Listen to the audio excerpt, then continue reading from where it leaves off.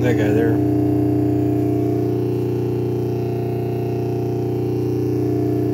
This is, we got a secondary high power mode. We see here we're in low, so I put this on here to trigger that one for on, off, and sometimes if you're lucky, off if you're lucky. But usually vibrate. Anyway, then the next one is that terminal there to one of those, and that'll kickstart the high power mode. So let me put that on there, and now you hear the harmonic coming in. Voltage climbs way up.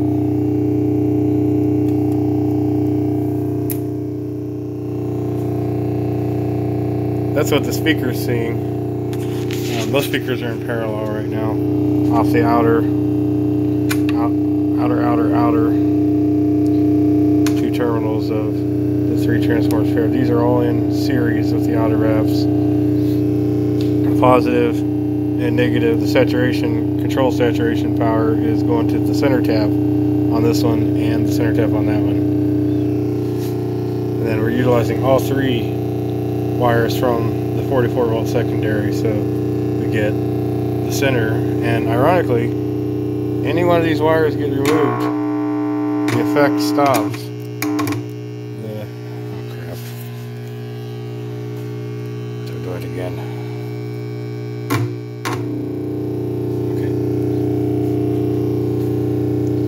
Okay, these red wires on the transformers here, the first terminal, the first one here, and the first one on this one are all to be connected, but they're not connected to anything.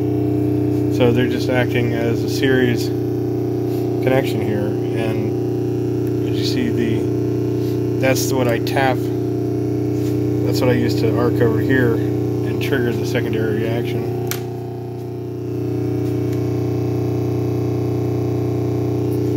So we get upwards of 500 volts DC being rectified across the outer two. So I'm taking that terminal on the other side of the capacitor there, and that terminal there, as you see here and here, going up to the rectifier and the spark gap.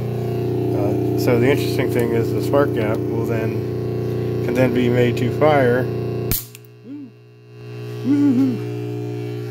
I killed it. See, we're down to 300 volts rectified, and I kick it here.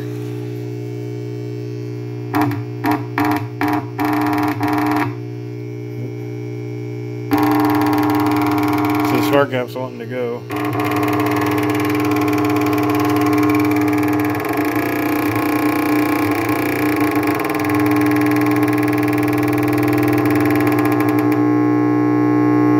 So just varying quite a bit of power input now.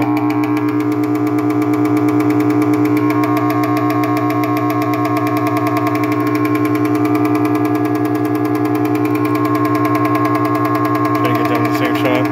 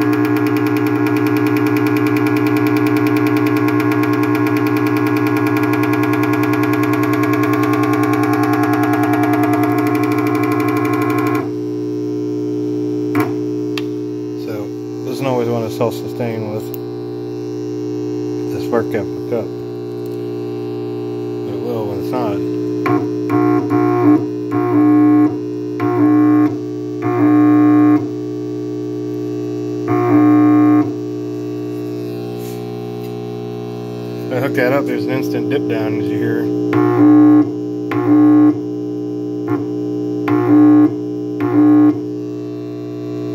See if I can get that on here.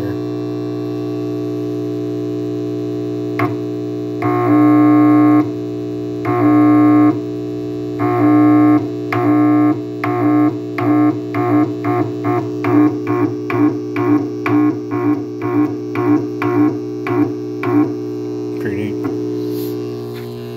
But it's not what was kicking it. Maybe it was that one.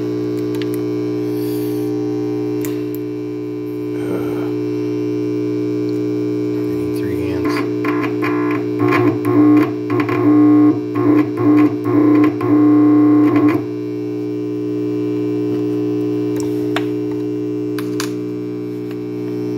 Speaker came up.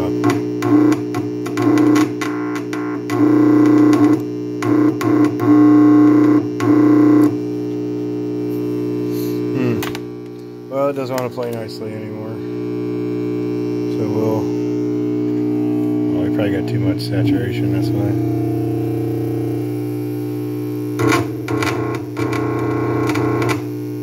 Look at that. Now when I short that there,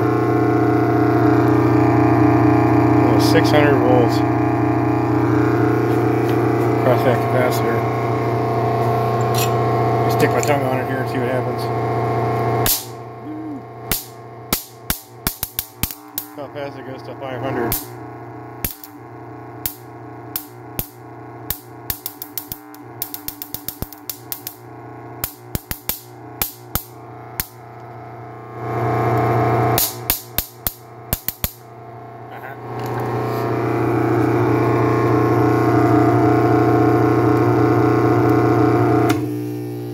So interestingly, when this switch is held closed, that reaction, the highest disturbance, and what sounds like a low 30 hertz harmonic, subharmonic that is coming out, is allowing this rectifier to accumulate over almost 600 volts for that gap, or for that condenser, I mean, when the gap's not able to fire.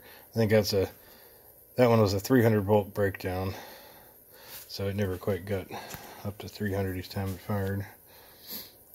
I have some ones that are 90s, but they should go faster, but man, they heat up real bad. That's a lot of arcing.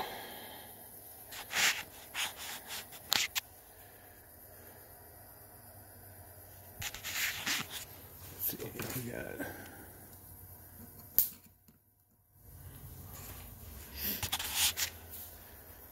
We got voltage coming in.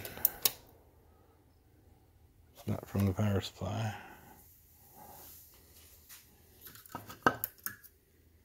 Not from the scope.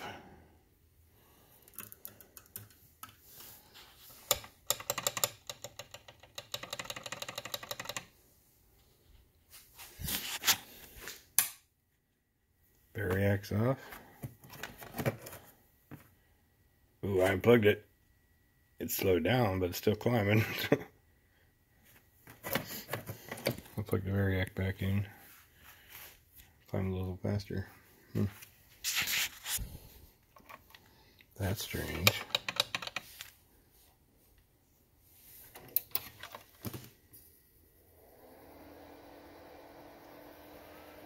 Doesn't seem to have any effect on it. Anyway. This is the MagAmp 2.0. 3.0, because it's got 3 transformers. The diodes aren't, I'm not using diodes here anymore. I don't know. I understand how the MagAmp got gain from the 2 diodes, but the vibrations, the harmonics come much easier without the diodes.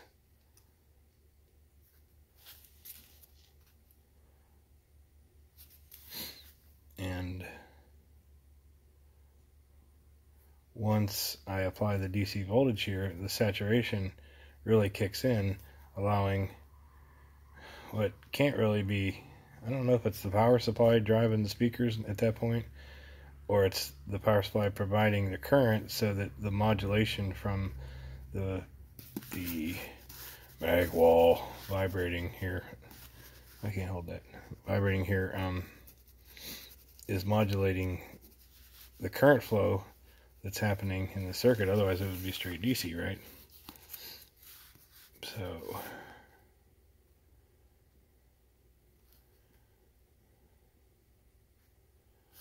So it's kind of like reverse driven, so where traditionally we would have the power wanting to, you know, saturate those cores and allow the MagAmp itself to conduct more current through it and, you know, dissipate more power. But in this case, the MagAmp is acting as a signal source, a modulator driver, and an amplitude modulated driver, and it's affecting, and it's displacing the current in the secondary circuit because of the saturation varying with the 60 hertz amplitude modulation. Where's the voltage coming from? 600 volts. Why? Without this, when it's in low power state, you know, when I'm lucky enough to have it turned off, I mean on, but it's not vibrating in the primary state. Oh, maybe 170 to 120, I don't remember exactly, across these outer two. This is only the 44 volt tap. This is the irony. This is a 240 volt toroid, okay, so it's got the windings. You can see here, you could hook up 240 across the outer two and join it together so that there's two in series and still get the expected output. And that's what I've done, except I'm not driving it with 240, I'm only driving it with 120 with both of the primaries in series. There's one 5 microfarad capacitor as opposed to the 3, well, it's not in that picture, but anyway, I have one there. So I could get even more current, but it doesn't seem to be a need for current here. You know, yeah, I get a little more volume output, doesn't affect the saturation. But anyway, this is supposed to be a 110 to 44 step down. And yeah, I suppose if I have them both in series, it's almost stepping up some. It's helping to step up because there's more, I don't know. In theory, you think it would step down because there's more primary wraps to secondary wraps. But the voltage on this secondary is not 44 volts. As we've seen, it's 70 to 250, 300 or more, 350 maybe. By the time it rectifies and gets 600, it's got to be 350 AC here. And I had the meter on there to show you, to see what it was doing before. I don't want to unhook it, but it was reading probably about 250 to 350 on here, because I could put the spark gap directly across these on the AC output, and it would also arc much faster, but less intense, I guess you could say, across this point and this point here, as opposed to here. Here it's a much brighter flash, and it's slower,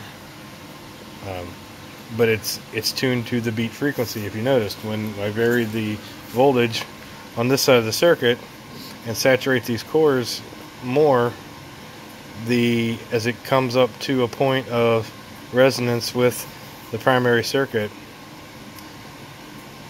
the spark gap stops firing, because the voltage I'm only able to rectify upwards of 300, maybe 300 volts. It's not enough to charge that capacitor and fire that spark gap this rate at 300 volts or so. But as soon as the secondary reaction is started and we apply more current through here, it tightens that field up and I believe effectively raises its naturally resonant frequency. If we think of a region or a saturation of magnetic flux as mass, think of it as mass and having a naturally resonant vibratory frequency. When that fourth harmonic is vibrating from high power mode, along with the 1 and 5, or maybe 1 in the octave, or sometimes 1, 5, and octave. Anyway, the voltage there climbs upwards, 350 volts or more, and that can get rectified 500. It's much easier to tune it and to get the octaves and the other harmonics that I can hear coming out of the speakers.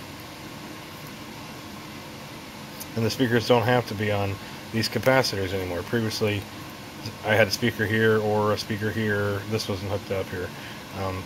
And then that speaker would act like a tank with that capacitor and that one and or this one, and that would allow much more current to flow through here. But it's not necessary, because the output, the speaker here, can be directly modulated from the MagAmp as a signal. So the MagAmp can be used to create a base frequency and then a 1/4 wave harmonic of that frequency, up from that frequency, the major third. It can be slightly variated to change the pitch, to bend it up or down, to try to hit other harmonics, and even a low 30 hertz harmonic, which is what seems to drive this output in the highest amount it's ever been, to almost 600 volts. When this is vibrating at the 120, what I think is what we're actually hearing, and then originally this transformer was vibrating at a 1/4 wave, and now I'm wondering, it's hard to tell which ones are doing what at this point, so I'm still trying to figure that out, but I'm presuming that I would like to see these independently vibrating at different harmonic multiples, and I think that may have something to do with the capacitor in the middle needing to be different sizes, or I'm not sure, but there is massive reflective standing stationary wave energy that is occurring, bouncing back and forth between these two cores, and when it's in tune, the output is as strong as it could possibly be.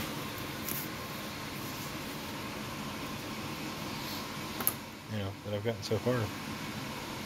So the next thing I think we need is a crossover system. I'd like to individually take these as outputs and have a type of crossover that will take the lows to 1 and so forth. That way I can break out 3 different speakers and hopefully get the 3 different pitches from each one in each one, which would be pretty cool. It'll make it more distinct to hear, and it might even make the circuit more efficient that way. So 600 volts from 44. I thought I had voltage multiplying or doubling or tripling going on with those 2 diodes. Figured that had to be the answer, why all that extra voltage was coming from, but just disproved that by pulling them out of there. There's no voltage doubling circuit here. There's maybe a reactive resonant cavity that can be magnetically tuned to the perfect 1/4 wavelength of the source frequency by the magnetic tuning. And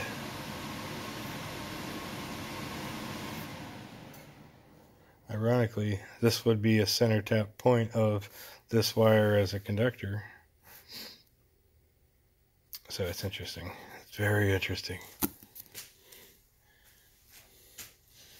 If that's the case, this would be, I don't know if that would be a quarter or if that would actually be a half wavelength then, because then the quarter wavelength should probably be, if this was the transmission line. I don't know if it's a transmission line or not, but never ends. My MagAmp's bigger than yours. He's got warm. This guy's getting really warm. Really warm, yes. So much for power factor and efficiency. I can't get back to that state that I had before. Even with the original setup. Well, to be fair, I used 3 capacitors before. I'm only using 1 now, so that may have a lot to do with it since we're using more current through there. But